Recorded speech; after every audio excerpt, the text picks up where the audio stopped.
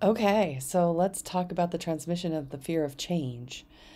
Now, there's kind of a frustration tone to some of these transmissions. It's almost as if they're saying, "Come on now, like work with us. We can't do it without your consent."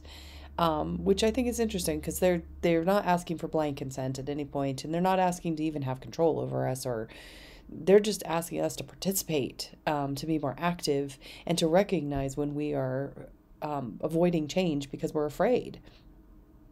The transmission offers a nice clearing of trusting and kind of recognizing that change is constant and kind of guaranteed. But there's in the transmission, there's also kind of just this like, this has to be done. There's a one point where they say, there's no stage of the flowering flower that is wrong, the bud state, the flowering state, or the wilting away and, the flower dying.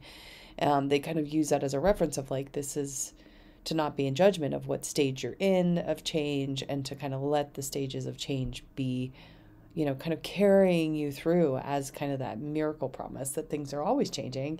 Thank goodness, right?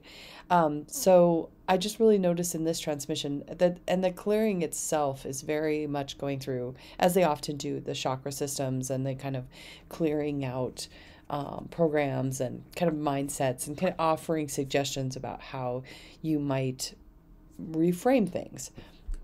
So, and that is one of the things I really like about the Light Council too, is they're always offering like a reframing or let go of the way that you think things are and let us kind of show you what things can be.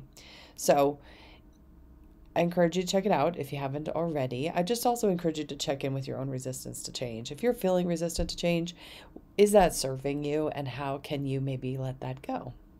All right, go be amazing.